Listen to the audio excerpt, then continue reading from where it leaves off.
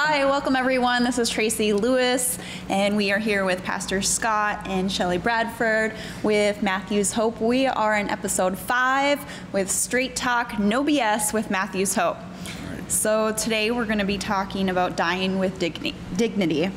But first, Shelley, tell us what Matthew's Hope is and what do you guys do? So Matthew's Hope is a homeless ministry, and we are in Central Florida. We have a location in Winter Garden as well as in Brevard. And we do wraparound services anywhere from helping our friends on the street as well as we have transitional housing. Okay, nice. Pastor Scott, you want to add anything to that? You know, the only thing, before anybody writes us or sends me a nastygram, because a lot of people they get uptight about using the word homeless. Sure. And though we don't like to use it, we understand people know. We actually say structurally challenged. The latest thing now is the unhoused. Okay. The reality of it is they're homeless. They don't have a home, and when I use that terminology, people know what I'm talking about. But I always make sure that our guests, as we always refer to our folks, it's not about being homeless. It's really about where are we going to go from here. Okay. Right. So speaking of not having a home, let's talk about you guys do many services. Transitional housing is one of them. Mm-hmm. Can you talk a little bit about that? What is transitional housing? Well, I want to make sure people understand also that our transitional, some people confuse transitional housing with halfway housing. Okay. A halfway house is someone who's typically moving from prison into the real world once again, or maybe they're going through addiction and moving through the real world that way. And that's not what our transitional housing is. It's designed to help people get on their feet. There's a lot of responsibility involved with it, but to prepare them for what's next. Too often I've seen organizations, they literally give a certificate for graduating the program, but you're sending people right back on the street. With us, I've never given a certificate that I know of. And but what I do tell people is that when you get a chance to invite us to your home that you're now paying for and you're preparing the meal, we're there. We want to make sure that you're prepared to be fully self-sufficient and independent when you leave us, and we sure we put enough tools in your toolbox to be able to do that. To have those tools. Yeah. How many houses do you guys have now? We've got 14. Okay. Half of those are duplexes, and then the others are single-family homes. So we got some 3 bedrooms, some 2 bedrooms, and some 1 bedrooms, and we own half of those that we actually purchased about 8 years ago. Okay. It was one of these things where I felt like we needed to have some type of housing, and the funny part is I was telling people that what we needed is a group of homes, houses side by side, that we could make this work. And people thought I was nuts, and so this is right before Christmas, about 8 years ago, and I went driving through Ocoee and Winter Garden, and I literally came across a group of houses that were for sale. And the funny part about it, a friend of mine came across those houses the same day. And so his name was Selby Weeks, and I reached out to Selby and I said, hey, and he goes, look at these, we're talking about the same place. Wow. Oh, wow. And so the funny part about it was that we didn't have any money. But these places were for sale. How do you get these places? Yeah, and so it's kind of like, okay, now what do we do that we found what we want? And so we approached the owner, and they were asking for quite a bit of more money, but we made an offer.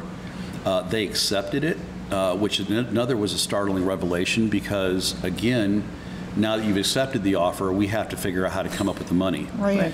And so I was bold, a little more brazen at the time, and had a little money in the bank at the time. And so I wrote this landlord, this homeowner, a check for $5,000 and said, if you'll give us 30 days to do our due diligence on these houses, and if we miss it, you keep my $5,000. And that was my personal money, so I was pretty motivated. Right. And then what ended up happening is and it wasn't that we wanted so much due diligence. The houses were in terrible shape. I figured 30 days to try to figure out how to get the money. So you need money to fix them up too. Right. So all these things are happening because we know how big this is going to be. And so with Selby and some other folks, there was a LLC designed called Matthew's Hope Helpers, and we allowed people to literally invest, I think it was a minimum of $10,000, with a 4% return on a 30-year amortization with a 5-year balloon.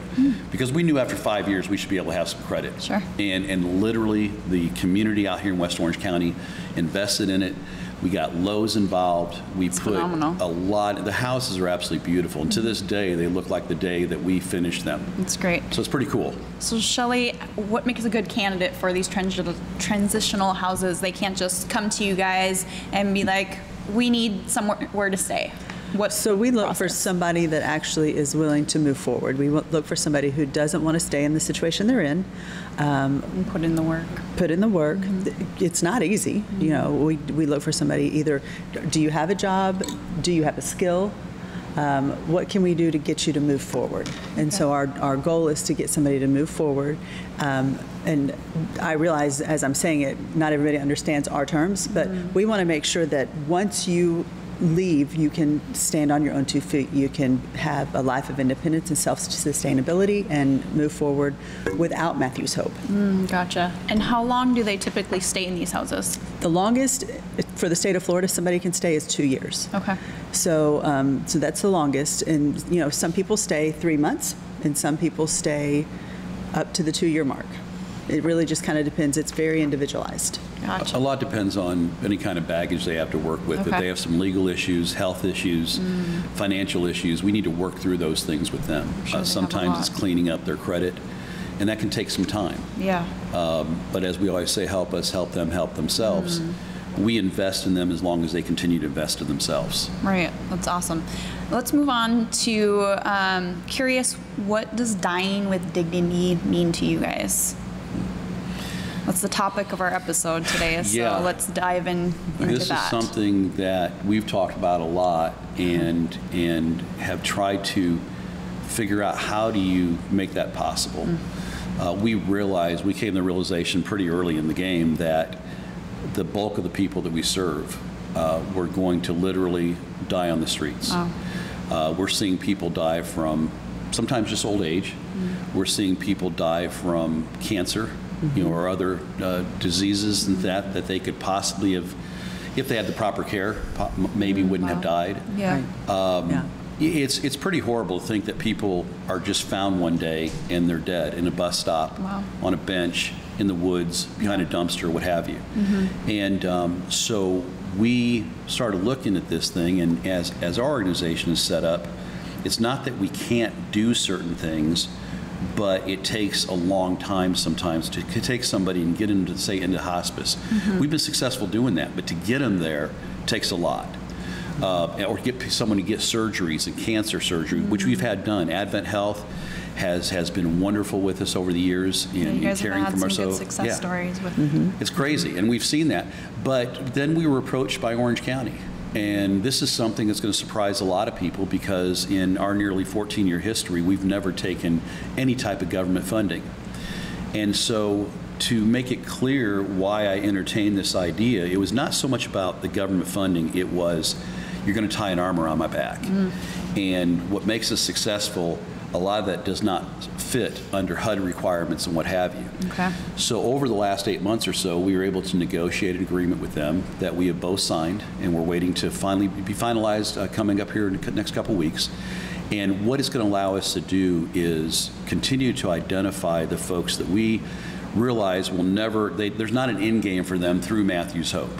We call it till death do us part. We care for them until we either get acknowledged that they, that they passed away or what have you. Yeah. Whereas what will happen with this is we will evaluate people like we do, but we'll decide what path they're going to go. And this is great for like seniors, people with physical or mental disabilities, some of our veterans we serve. People like this that just their options for recapturing life are damn near impossible. And so what will happen is we will feed this into the system, and it takes about a year from what we're being told. And if Orange County can keep their end of the bargain up, we will help move these people through the system, and they will help us house them in something that is going to be suited most for them. Okay. So again, if they're seniors, they're veterans, there's things they're going to need, that typical everyday housing may not offer. And so we're going to see what we can do. We're establishing our teams to do that. But a lot of the stuff was things we were doing before. Okay. Again, this is going to allow us to help a lot more. Right. Which will allow us to use a lot of our resources for what our main mission is, which is to move people towards that independence and self-sustainability. Yeah. Do you have an estimate or a guess of how many people are dying on the streets? Oh, that's hard. You know, I will tell you, give an example. Gauge I can tell that? you. I don't know. Yeah, well, you know, it's again, is it reported? Did anybody find out? You know, because a lot of times these folks are, you know, nobody knows where they're at. They're not sure if they're alive or dead anyhow. Yeah. But I will tell you that last year we were in Brevard County, we were asked to do the memorial service they do for the homeless yearly, to host it. And I can tell you that we did, I believe it was 141 names of people just in Brevard County that had passed that year. That they know of. That the coroner was able to provide to us. Yeah. Wow, So that's there's probably more. That's my guess. Yeah. Wow. So you have transitional housing that you guys are helping. What other things are helping? Anything outside of the transitional housing, I guess? We have our medical home. Okay, let's talk about that a little bit. Yeah. The medical home. Because that's helping, because you talked about there's so many getting cancer, they have these the elements out there, and it's affecting their health. Right.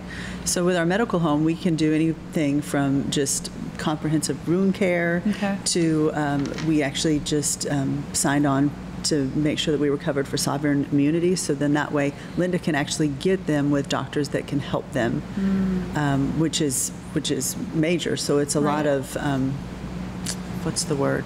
A lot of scheduling and searching for doctors that can actually work with that specific individual and is willing to work with that specific individual. Oh, wow. And part of the grant that we're talking about, we built in a component to it to expand mental health, our ability to identify and to care for mental health issues and more medical issues. In fact, we just broke ground to add additional exam rooms to our current location here in Orange County. Nice. And with that specific thing, because we felt, you know, where a lot of this money could be used just to house people, but if you house them, then you can't do, and people are going to argue with me on this, but, and I expect the nasty grams. But what happens, the idea of putting someone in a house doesn't make them any less homeless than putting me in the garage makes me a car. Sure. Right. If we don't identify what's going on, you know, I always talk about the cause and effect of things. You know, often what happens is most programs are structured to address the symptoms. We're addressing the cause. Sure. And then how do we take care of this? What can we do to either move this person off the street, or to improve their quality of life in some way, knowing we'll never get them off the street, but can we connect them with services that might allow them to have a better quality of life until that time that they pass? And getting them into that type of housing, because it's you know, it doesn't sound probably I mean, I know it sounds bad, but until you actually see it and you watch people literally watch their life expire, and there could have been more done to help it. That's a tough one. That's tough to sleep at night when you know those things are happening. And it's happening right here in our backyard every day. So I don't mean to be stereotypical, but you talked a little bit about there's veterans on the street. Who else is on the street? Because I want people to relate to this and to know that they're humans. They're like you, Shelley. They're like us. They are us. Right. Yeah. I mean, one thing who that else is like on the street? Yeah, one thing that Scott talks about a lot that really kind of like got my heart is where people think that their family members have moved down south for a better life, and they don't even know they're homeless. And so when we find out somebody has passed away, and Scott calls them and says, "Hey, I want you to know your father or your mother has passed away," and they're like, "Well, why do you know that?" Oh my gosh. They had no idea that their family member was homeless, and that really, you know, tugs at my heart a lot because I can't imagine. And it's unfortunately more common than people think. You know, I'm 61 years old. When we were younger, we always traveled to the grandparents' house. Now the grandparents do most of the traveling. Right. And so they assume, you know, one of the things we've seen many times is where an older gentleman. His wife got terminally ill. He threw everything he had at it to save her. Yeah. And then she finally passes. His resources are depleted. He's given up. He goes, I'll just die too. Well, then they realize after a while that, you know, they don't get to pick and choose how that's going to happen. And so what happens, they'll take a bus ride home, or sometimes fly, usually bus ride because it's cheaper, and they'll bus ride home and go up north, and they see their family and stuff, and everybody thinks, hey, Dad is down south and living in Florida. You know, everybody wants to be in Florida, right? Living the dream, right? And they're shocked, and they sometimes don't want to believe it, but a lot of it has to do with pride. Yeah. And a lot of these men, especially, will sit there and say, Scott, my son or my daughter, they have enough issues of their own. They don't need to worry about me. And they tell me that if I break that confidence, that they'll not come back. And I've had it happen. So I have to swallow that, pray through it, and then know that I'm going to have to possibly make that phone call. Right. Well, I appreciate everything that you guys are doing. There's so many services that you guys are offering to help people die with dignity, help the transitional housing that we talked about. The other episodes we were talking about all these other things in medical and whatnot. How can we as a community help fund these services and the employees that you guys have that are going out, and the food and the nurses and like all of this stuff? Donations. Donations are big for us. Really, until COVID, we really never had to buy any products. But since the pandemic, we've really had to buy a lot of products that went towards other things and other services. So we've really had to be careful with our money and figure out how we were going to, you know, provide for our guests otherwise, you know, but, you know, Scott is really good about putting on social media what our donations are and what we need, what our donations are needed and what we need. Financially is also a big way. Okay, that's great. So we can just go to your social media. I want to let people know too that, you know, we're still, from our standpoint, we're still reeling from the pandemic. Oh, for sure. You know, during the pandemic, a few things happened. Number one, many, if not most, nonprofits that serve in this sector either shuttered or closed down. And part of it was because of the way they were funded. I always use the example like they had funding for black shirts. I have 100,000, but to live, you have to wear a purple We Are Winter Garden shirt now. Right. Well, we don't have money for that, and they can't move it. And so we spun, in a 72-hour, we spun our entire program to go mobile, made the investment into it, not having any idea that it'd be going on and affecting us 3 years later. Right. And so, as Shelley was saying, we weren't buying clothing, we weren't buying hygiene, we weren't buying food, which we buy a large portion of that now. And part of it was, it's not that our donations slowed down, it's we went from serving 100 people a week up to 500 people a week at one point. And it was like overnight. I compare it to leaving your house one morning and you come back, you got the same budget, the same job, the same house, but you walk in, there's 5 times as many people, and you're supposed to feed them all. How are you supposed to keep up? And so it's really important that if people are moved and care about what we're doing, that they do follow us on social media, because we do share specific needs. And the one thing nobody ever likes to talk about is money, but the reality of it is we literally blew through any reserves we had over the last couple of years. We are month to month, and by the grace of God, we've never missed a payment on anything. We have roughly 45 employees now. It takes a lot, and a lot of these grants that are available, they will pay for building a building and things like that. What they won't pay for is overhead. Right. Okay? And people forget that, okay, you got a building, we got to have it insured, electricity, you got a van, okay, but we have to insure it, gas it, take care of it. And so it's a lot of money to be able to do what we do. It takes more than a good heart.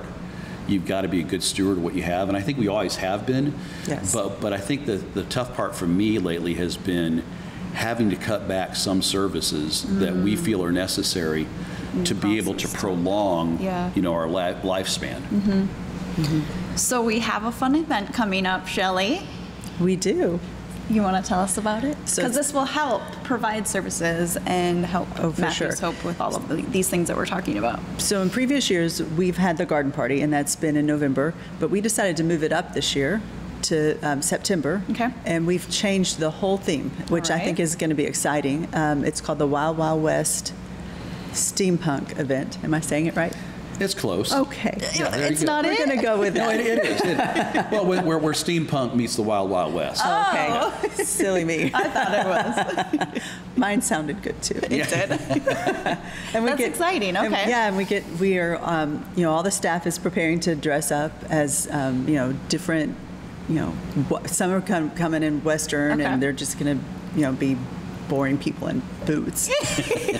And then some of us are really going to go all out. And I Like think it's those going to be little goggle fun. things? Yes, I think it's going to be a lot of fun. The thing that I'm thinking. Yeah. Yeah, well, I tell, and a lot of the folks that come out to our events are old enough to remember James West and the Wild Wild West television show. Mm-hmm. And it's funny because Charlene and I were starting to watch it the other day, and the first episodes were in black and white, and I'd forgotten that. Yeah. Okay, the first year was all black and white, so here we're watching this black and white TV, but what was really cool about it was that's kind of where steampunk started to show up. It was a Western, but these gadgets and stuff would show up. Yeah. And Wow. so when we got talking about doing this, we go, now that would be fun. Yeah. Because again, it's as easy as somebody just putting on a pair of blue jeans and cowboy boots or something and a hat to going all out, and we're going to have Okay. fun with it. We're really excited about it. And how do they get tickets? So they go to the Matthews Hope website, Okay. MatthewsHopeMinistries.org, Okay. and you go to the events tab, and then you go to the Wild Wild West party, and you can get your tickets there.